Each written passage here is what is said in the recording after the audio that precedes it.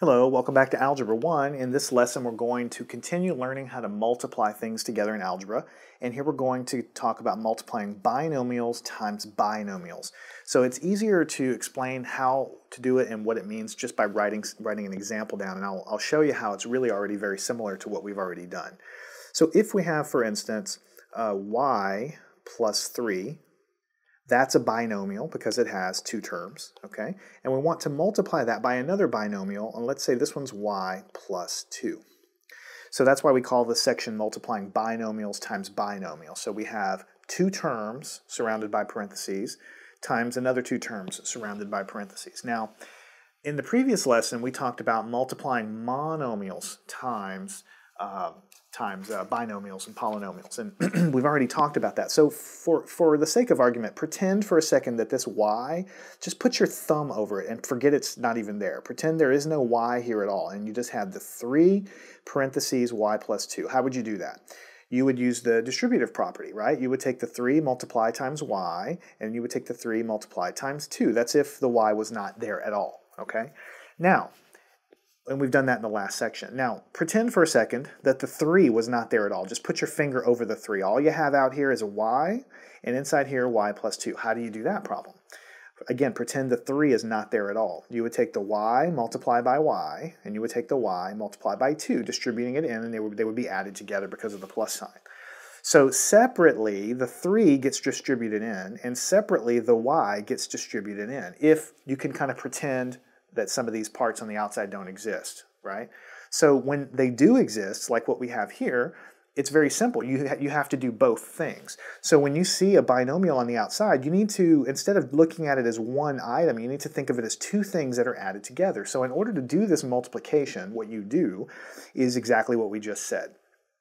You have to distribute the y in to each of these two terms, and then also separately you have to distribute the 3 in to both of those terms. So you're multiplying each term times the other two terms. That is going to complete the multiplication process. So, and there's actually another way to do this multiplication I'll teach you in the next section that you'll probably learn in your class, but this way is very straightforward because it's a direct extension of what we just did in the last section. So let's just get started here. Y times y gives you what? Y squared, because we can add the exponents. And then y distributed into the 2, and there's a plus sign here, is going to give you 2y. All right? So those two answers is just from distributing the y into each of those terms. Now we have to look at the 3 because he's also on the outside here. 3 times y gives you what? 3y. And then separately, 3 times the 2 gives you 6, and it's a plus sign, so it's going to give you plus 6. So this is the answer, but we immediately see we have y squared.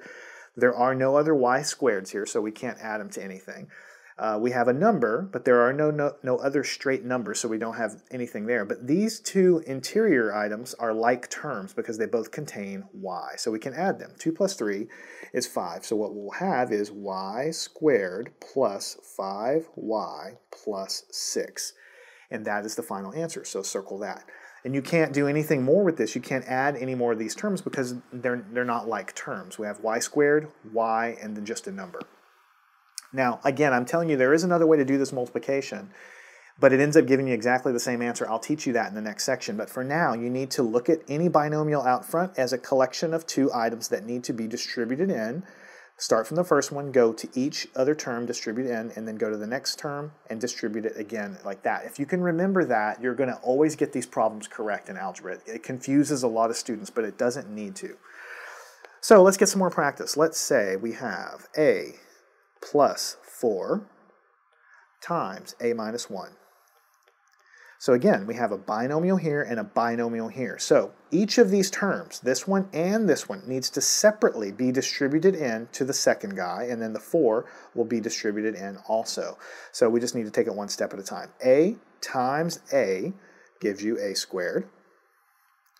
And then a times the negative 1, don't forget there's a negative 1 here, gives you negative a. So that's how you write that. Then you have 4 times the a, because we're distributing it into the first term there, gives you 4a, positive 4a, because they're both positive.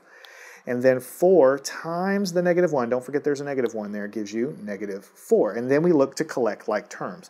The only like terms we have are these two, negative a and 4a. So it's like negative 1 plus 4, which is the same as 4 minus 1. So it's going to be a squared plus 3a minus 4. A squared plus 3a minus 4, that's the final answer. We can't do anything more with this because this is not a like term with this or this, so we can't combine any of those final answers.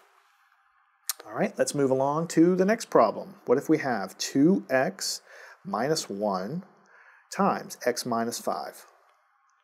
So again, each of these outside terms in this binomial gets distributed in separately to each other guy in the other binomial. So 2x times x gives you what?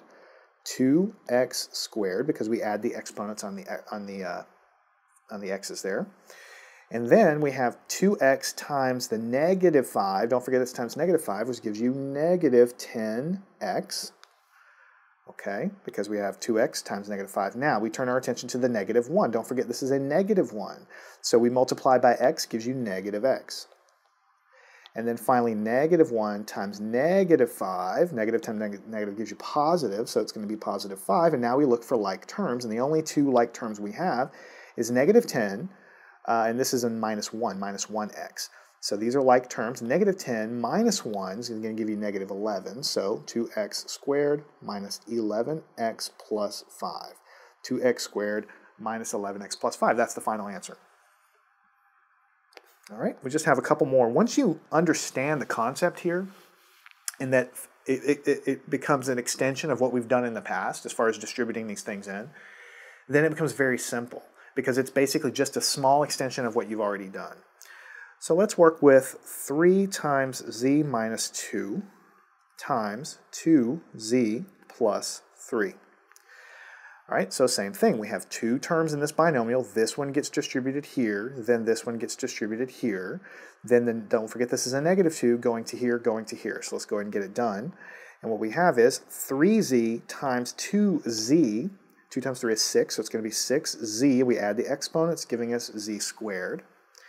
And then we have 3z times positive 3 is going to give you 9z. And then we have to turn our attention to the negative 2. This is a negative 2 times 2z is going to give you negative 4z. And then negative 2 times positive 3 is going to also give you negative 2 times 3 is 6.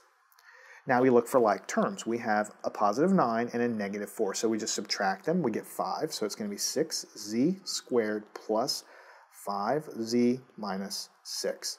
6z squared plus 5z minus 6. That's the final answer. Now we're just going to do one more of these. Here we go. 4s minus 5 times 4s plus 5. Okay, so we're going to start with this guy. We're going to distribute to 4s. So 4s times 4s. 4 times 4 gives you 16. S times s gives you s squared. We add the exponents. Then we have 4s times the 5. So 4 times 5 is 20. They're both positive, so 20s. And then we move our attention to this. This is a negative 5 times 4 gives you negative 20s. Don't forget there's an s here because you have negative 5 times 4s, so you get negative 20. The s comes along as well.